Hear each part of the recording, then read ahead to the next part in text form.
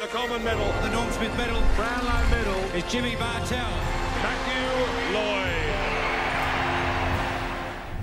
We know just how good Collingwood are, Jimmy, but I think Friday night we'll find out just how good the Western Bulldogs are, because Collingwood are the benchmark of the competition, and they're this good because of the way they ping off half-back, in my opinion. So have a look at the numbers they can get back on you in defence. So this is the Gold Coast early in this game last week, going inside 50. That was McCreery on the mark and Markov looking to get back to support the likes of Howe and Darcy Moore. So there's McCreery go, and watch Alec Markov, who played for the Gold Coast Suns not so long ago. So they ran past about 5 or 6 Gold Coast Suns players to allow for this.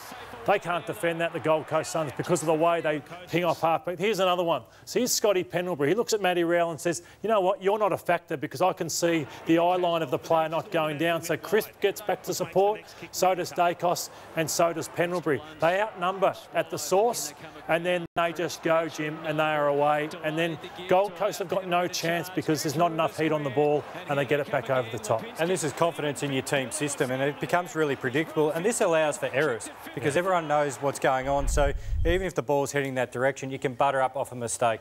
Here's the midfield matchup. So this is where the Dogs, in my opinion, have a chance. So to their credit, their pressure around the midfield is #1 in the comp.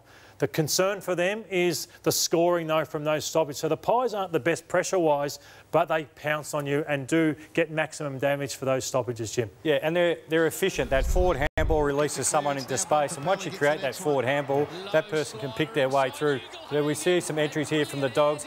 And Riley West, for me, particularly in the last quarter, Lloydie, the opportunities that he created as being the sub. So they were huge in the last quarter. The Fremantle Dockers hit the front, and it all started with Bontempelli, Liberatore and Treloar, who got them over the line. Yeah, and you just have to take territory sometimes. A lot of sides look for the perfect entry, but sometimes if you just take territory and get in after it, good things can happen. And this is the stoppage goals we touch on. That this is where Collingwood are the best in the comp. They targeted Tom Mitchell. They get goals out of him. Nick Dacos has gone in.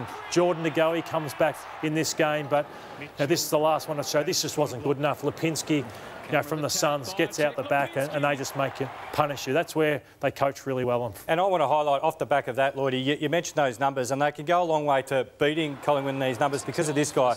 High football IQ. He just waits for Tim English, just lobs it into space, identifies the matchup. And I always refer to Libra. He's the Footscray in Western Bulldogs. He's the most probably loved player of Bulldogs fans, but he does it all. Up until three-quarter time, he nearly had a triple-double in basketball sense. He had 21 touches, 10 clearances, 9 tackles. He's the grunt that gets him going, but it's also his football smarts. He identifies the key players for the opposition and puts the clamps on them as well. You're tipping the Pies? You can't not go against the Pies at the moment. Saturday night, it's Melbourne and St Kilda at the MCG, and I want to highlight here the run home for both teams. So they're fighting for top 4 spot on Saturday night. Whoever wins will be 4th, and there's 8 games to go. They've got the Saints 6 teams who are outside the top 8 currently in that run home. So there's an opportunity for them. Melbourne have 5 teams outside the top 8. So this is a huge 4 points to win on Saturday night.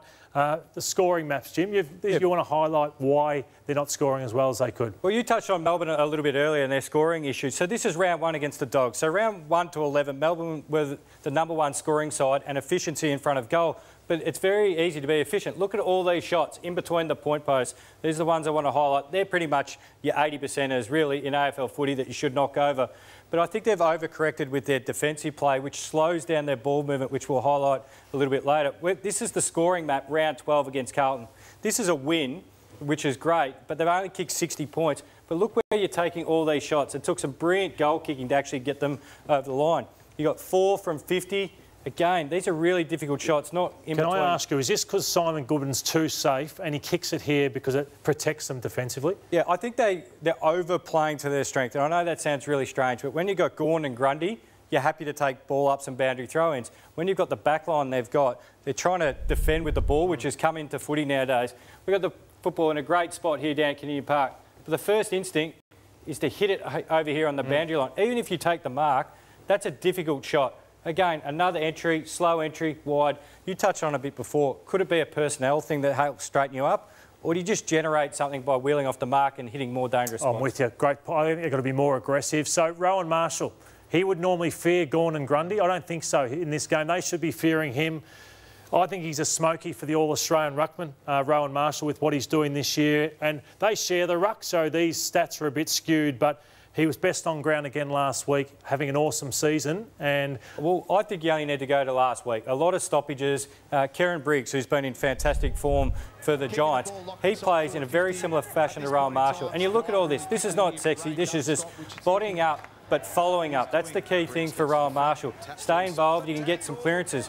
If the ruckman pushes back or forward, you don't have to create anything exciting. Just get next to him and beat him in the contest. All these edits, it's just Briggs battling, fighting, nudging, doing everything to stay in the contest. You'll be a high clearance player. Look at this, wins a free kick here, Briggs on Grundy. That's how Rowan Marshall can attack this week. So you're going the Demons in this one? I'm still backing the Demons. Yeah, I'll back the Demons in this one as well. On Sunday, it's a fight for 7th and 8th position. Who stays in the 8, who goes out of it? The Bombers v the Adelaide Crows. And the game styles are very, very different. So the Adelaide Crows go super aggressive. So they've done this all year. This is why they're one of the great sides to watch in the competition, because they'll go super aggressive, and their skills have improved. They've got a front half that, why wouldn't you want to get in there nice and quick? Versus the Bombers under Brad Scott, they've suddenly become more controlled, and they'll try and possess the footy.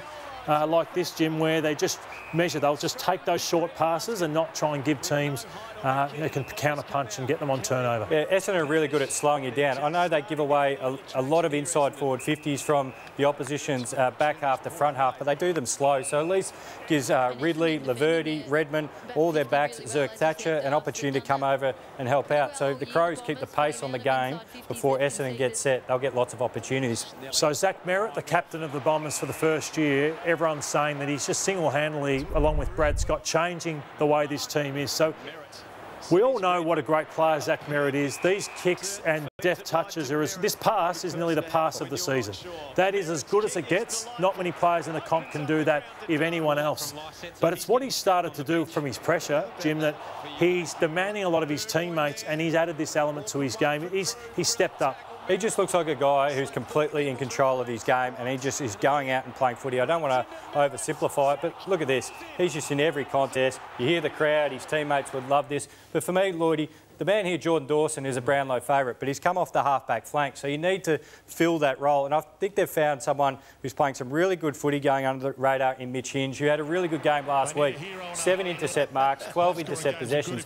That's important because, as I mentioned, Duday's moved up, Duday's out at the moment. Dawson's moved up the ground. And you've got two key defenders who play more shutdown negating roles. So you need someone to float over, intercept and create some drive off the half-back. And Mitch Hinge does that. And being that 190 centimetres, he can float between different positions for the Adelaide Crows. Well, I'm going down the other end, and I hear a lot about Callum Wilkie, and I hear a lot about Tom Stewart. But this guy's a best and fairest winner at Essendon, Jordan Ridley. Never, ever gets spoken about. So he takes down the best every week, and he marks it about 10 times every single game, but no one ever talks about him. So I think he's one to watch for everyone. If you haven't probably appreciated him just yet, this guy is already a best and fairest winner and may well win another one, Sam. So I'm tipping the Bombers at Marvel. I'm going to go the Bombers because it's at Marvel. A defining round coming up, Sam.